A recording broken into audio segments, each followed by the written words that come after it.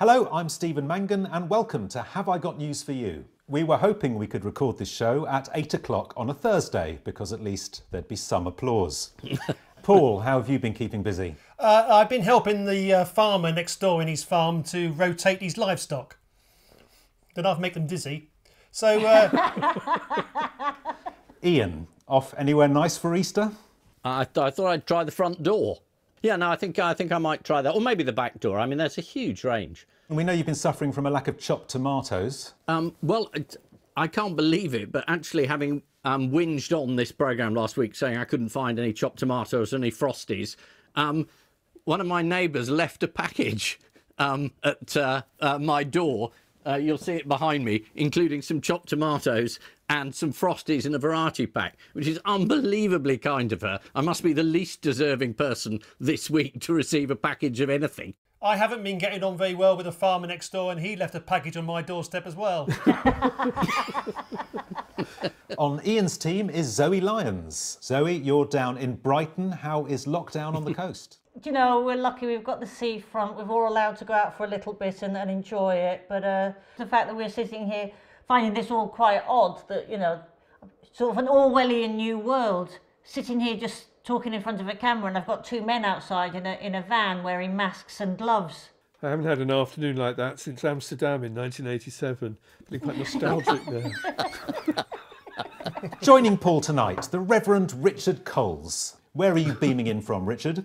I'm beaming in from my parish of Findon in sun-kissed Northamptonshire. How are you coping with all the technology? I've not been very good. I've tried to Skype a service, but unfortunately I booked a taxi to Heathrow instead.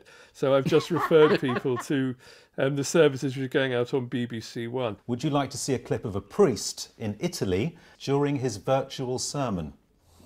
Nothing would please me more. Buonasera. Ci ritroviamo insieme per pregare, io in chiesa e voi a casa. Oggi è venerdì di Quaresima e vogliamo pregare con la Via Crucis. Some ideas for you there, Richard. Thank you very much.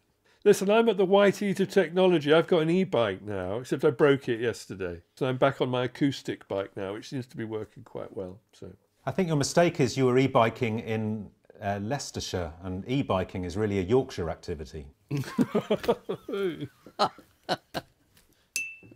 How come Stephen gets a little tap over the glass because he makes a good joke? There's been plenty of good jokes this week and last week. I didn't hear any tap of the glass. Doesn't matter. Forget it. Doesn't matter. I'm not one. No, it doesn't matter. Just leave it. I'll get my own bleeding glass next week. To help us out during lockdown, a lot of people are determined to bring a bit of culture into our lives. Here's one woman and her neighbour sharing a duet.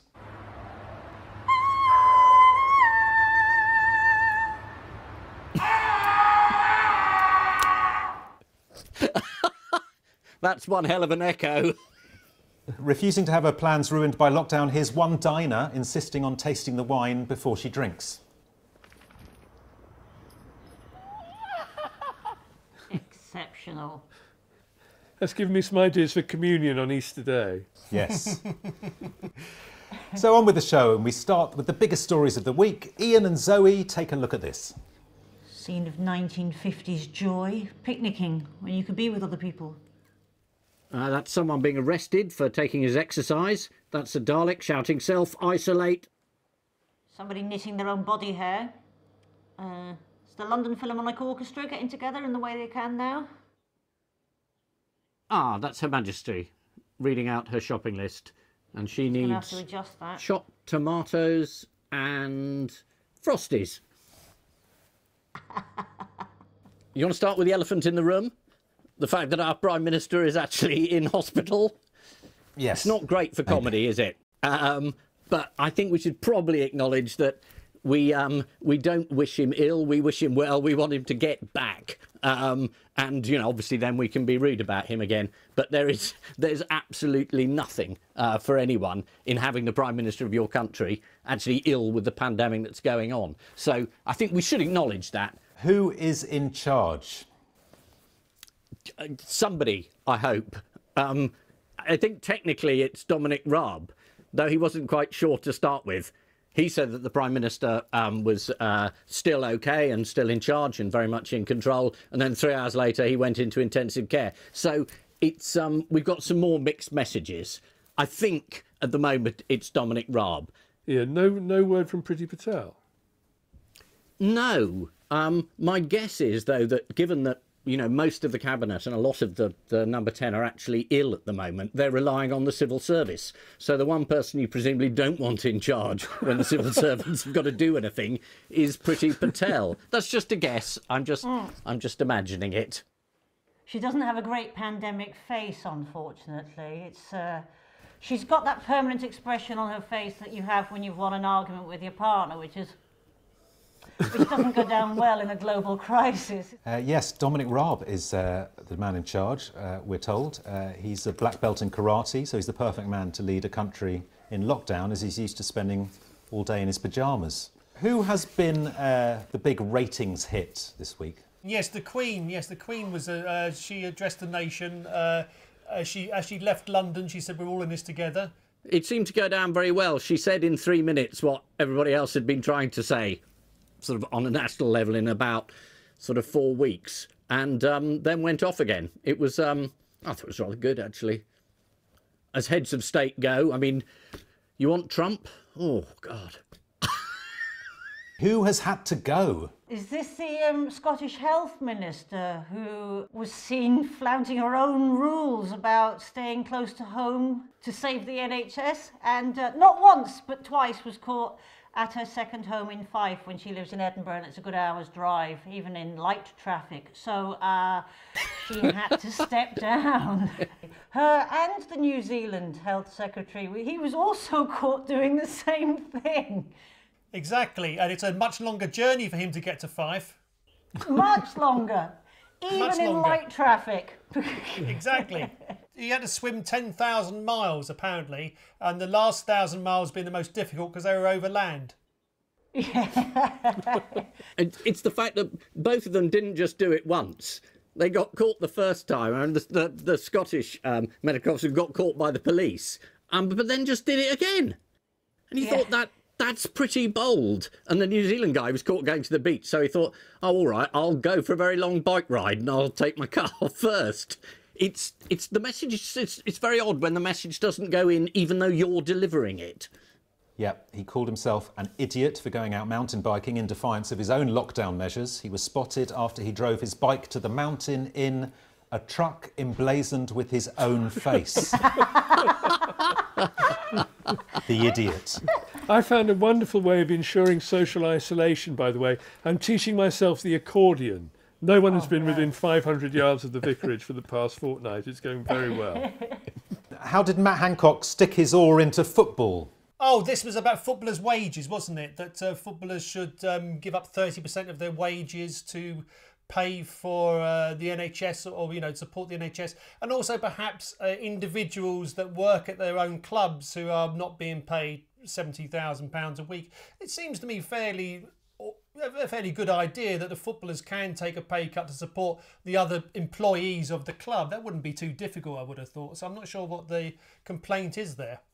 Well, Matt Hancock didn't ask other millionaires to take a pay cut, did he? No, he didn't, no. I think you missed the one where he asked Jacob Rees-Mogg and the other hedge fund managers to take a pay cut and give the proceeds to the NHS. That was a good speech. We enjoyed that one. A lot of Tory donors have been asked, basically, not to take any money in the next year and to give the money to the NHS. It was a great speech. A lot of people didn't hear it, but I thought it was terrific.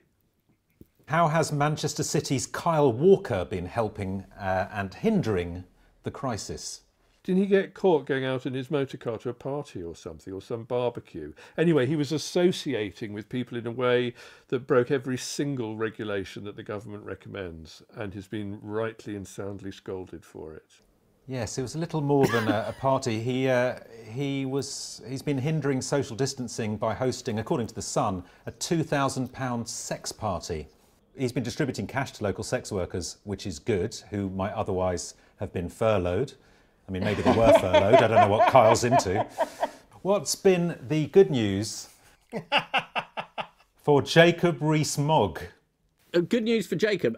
It's an opportunity, the global recession following the pandemic. I mean, there's nothing like following the four horsemen with some handy investor tips.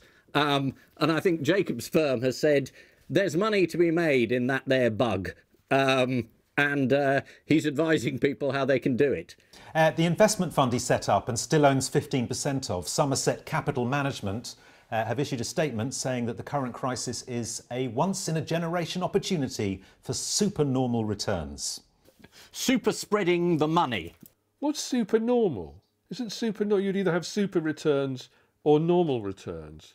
What's a supernormal return? One would rather expect the honourable member to be more precise in his use of language. This was another week of lockdown, which included the Queen raising morale. According to The Times, Her Majesty and Prince Philip are in isolation in Windsor with a skeleton staff. Well, that's one way of making sure the staff can't catch it. According to The Sun, professional footballer Kyle Walker broke lockdown to have a £2,000 orgy with two hookers at his flat. See, if he'd done it in the park, it would have counted as exercise. Here's Paul and Richards. Have a look at this. Two lovely mice, beautiful mice there. McDonald's initiate new hygiene procedures at drive-through. Yeah, that's an actor called Al St. John, and that's an actor who isn't. Someone switches on 5G. This is a story where mice are capable of many different facial expressions, and scientists are now beginning to work out what each facial expression means. One facial expression might mean, oh, Sheffield Wednesday have lost at home again. I wonder if a polar neck sweater would suit me. That sort of thing. So this is the news that scientists at the Max Planck Institute in Germany have proved mice have a range of 6 facial expressions. See if you can guess what some of them are by looking at my face. Paul, here's the first one. I'm very pleased because I've just found a new food source. Yeah, delight. An expression the mice showed when they were given some sucrose to lick. Here's another one. What does this expression that the mouse showed on its face, what is this? Middle-aged spread. It's disgust. It is disgust. Why would what would disgust a mouse? Mouldy cheese or... Tasting bitter quinine gave them that expression. In the experiment, when they were startled by a weak electric shock to the tail, the mice made a grimace, puffing out their cheeks and squinting, an expression they've been wearing a lot recently as, like the rest of us, they've been having to learn how to log on to video meetings. What have a flock of sheep been enjoying in Monmouthshire? Bringing new life into the world as their spring lambs gambol on the Welsh sward. I have no idea, Stephen. Gambling is illegal. They've been playing blackjack and 5-stud poker. What they've done is they've taken the opportunity of exploring a children's playground at Raglan Farm Park. Let's have a look. Oh, yes. Oh, excellent. Oh, look, I love him. It's brilliant. That's great. It's quite odd to see them on that roundabout, though, isn't it? They've just got no concept of social distancing at all, those sheep. Unlike this cat.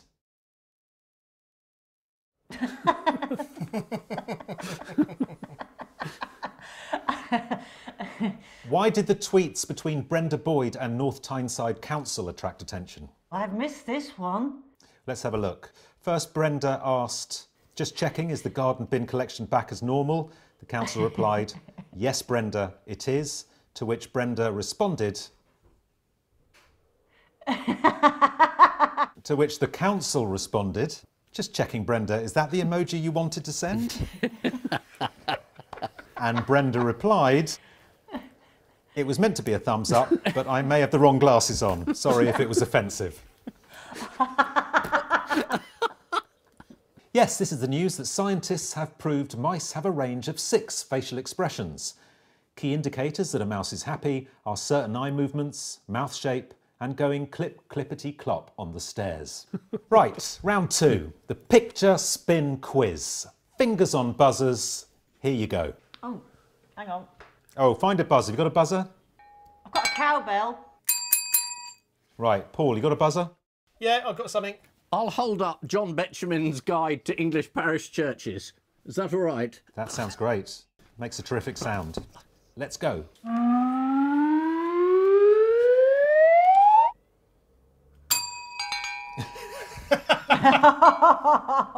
It's Richard.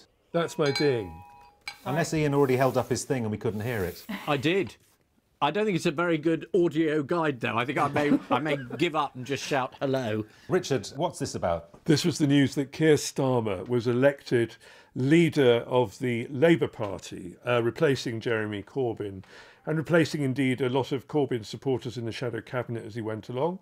And he made it a big priority to reach out in particular to the Jewish community, which he felt the previous regime had perhaps alienated a little bit. I think getting circumcised live on the One show was taking it a bit far, but we look forward to a newly revived relationship between the Labour Party and its traditional Jewish members.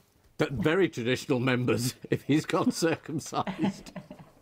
Yes, this is the news that Keir Starmer has been elected the leader of the Labour Party after winning a landslide victory. The New Statesman described the scale of the win as unexpected.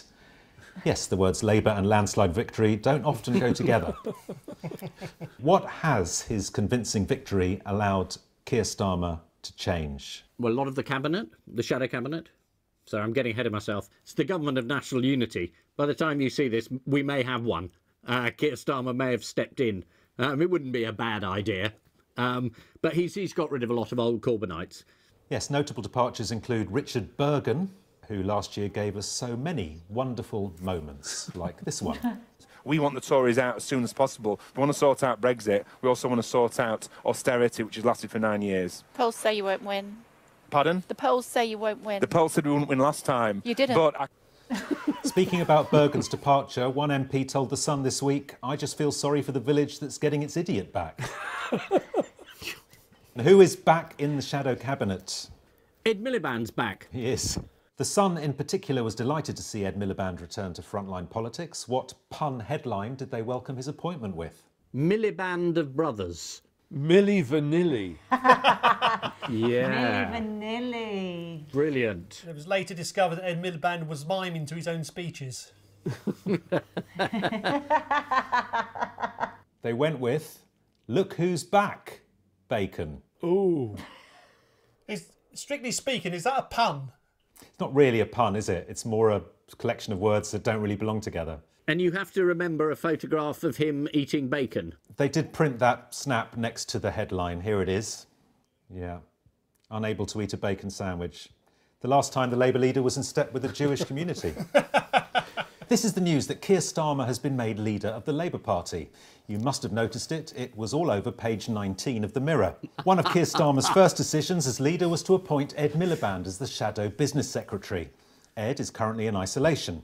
Nothing to do with the virus, it's just his family still won't talk to him after he shafted his brother. Keir Starmer also appointed leadership rival Wigan MP Lisa Nandy to the role of Shadow Foreign Secretary. She'll now be in charge of dealing with parts of the world foreign to Labour, like the North. Here's the next one, fingers back on buzzers.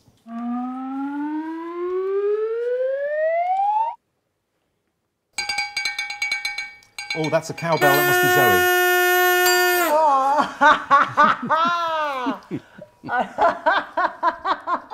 Factory round here is just knocked off 2 hours early. So I haven't got the answer, I just wanted to blow it. What is it? It's one of these. Is it a vuvuzela? It might mean nothing to you, but in 10 minutes' time, this place will be full of Vikings.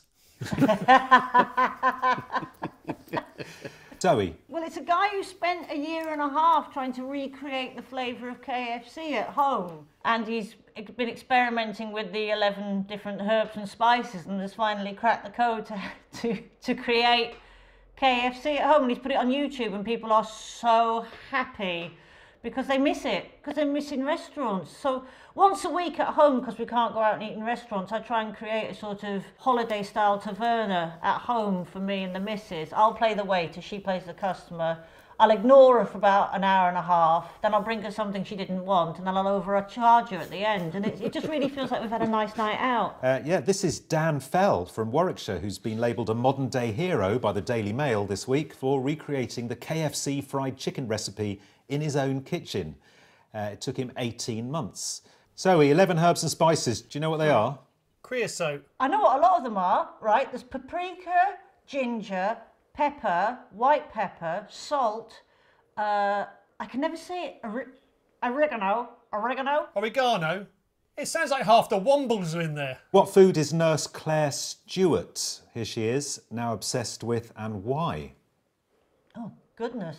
I'm going to say beetroot, only because I've got 5 in my own cupboard. You got 5 beetroot in your cupboard. I've got 5 beetroot. I sort of panic bought beetroot. You panic bought beetroot and I rushed out to the shops and got this. This gives me hours of pleasure, this does. I bet it does. She told The Sun that after a life-saving stem cell transplant, despite never tasting the snack before, she was left with an addiction for pickled onion flavour Monster Munch. Oh, yeah. We need to self-isolate her. I'll swap her a beetroot for a bag of pickle flavour. Ah, you see, there we are. That's the currency of the future, beetroot. Get what you like with 5 beetroot. You can. This is the news that a Warwickshire man has come up with his own recipe for KFC. Now he's got to master the harder trick of convincing people that a tiny pot of 12 baked beans can really be called a portion. Also in the news, it emerged that members of the House of Lords are unhappy with the quality of the food that's been on offer there. The Times revealed that Lord Naseby put 6 official questions about snacks to the chair of the House of Lords Services Committee. That's his mistake. He should be asking the Master of the Rolls. The Sun also revealed that another unpopular choice in the House of Lords is ladyfingers. Don't think I've ever heard ladyfingers speak in the Lords. In other food news, a man was arrested for doing 110 miles per hour on the M1 while travelling from Nottingham to London to buy a loaf of bread because it was £1 cheaper. True. The arresting officer reached for his baton, which the driver then offered to buy off him. Anyone want to see a dog owner trying to trick their pet into eating carrots? Yes. From Waitrose and Partners. Christmas chocolate selection, 240 grams, was £10, no £5, 6 months matured Christmas pudding. Time now for the Missing Words round, which this week features as its guest publication, Scottish Place Name News. So comprehensive, it includes both addresses of the Scottish Chief Medical Officer. And we start with David Beckham criticised for what with his bangers and mash? Using his hands? Not giving 20%. The answer is David Beckham criticised for having coleslaw with his bangers and mash. Oh. What a... This is the headline making news that David Beckham is upsetting people with his culinary choices. Here's the offending sausage. And here's his meal. According to the Mirror, Gwyneth Paltrow made a veggie paella. Oh. Bearing in mind the kind of candles she makes, I hope veggie's not a misprint. Next, what TV show is disappointingly unrealistic? The news? Britain's Got Talent. This one. The answer is the use of made-up Scottish place names by TV show is disappointingly unrealistic. This is an article from Scottish Place Name News calling on TV dramas to come up with more realistic fictional Scottish place names when they're setting dramas in Scotland. In particular, the article singled out one show for using the made-up name of Kirk Darroch, which Scottish Place Name News described as a promising effort, yet scarcely plausible. Should have been Kirk Douglas. When anyone says, "Are you from Kirk Douglas?" all the inhabitants, they just come one at a time. No, I'm from Kirk Douglas. No, I'm from Kirk Douglas. Scottish Place Name News contains all the popular lochs: Loch Ness, Loch Lomond, and the least popular, Loch Down. Next, woman reveals she what in the name of scientific research? Eats nothing but beetroot and drinks 4 litres of wine a day. Deep fried herself.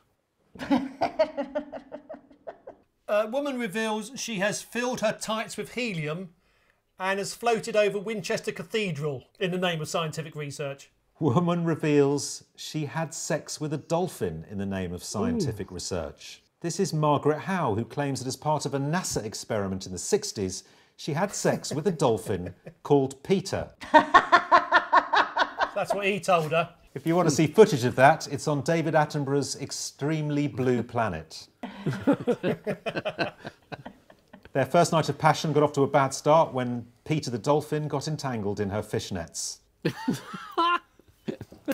And lastly, the name Lincoln Doddy comes from the rhyming slang for what? Pink and muddy. Wellington boots for the gay community. Dodgy test for antibody. The Looky Likey band Shoddy Waddy. The answer is the name Lincoln Doddy comes from the rhyming slang for anybody.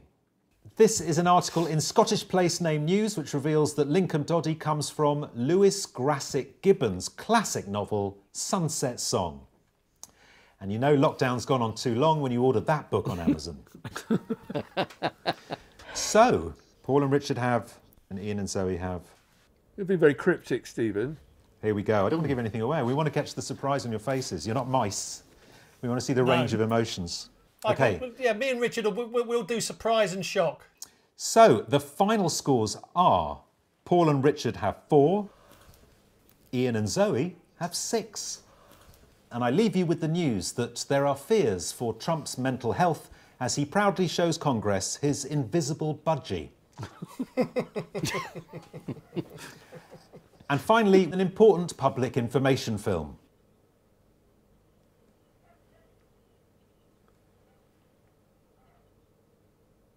Chris Whitty was going to do that, but he didn't have the right crockery. Richard, would you like to play us out on your accordion? Yes!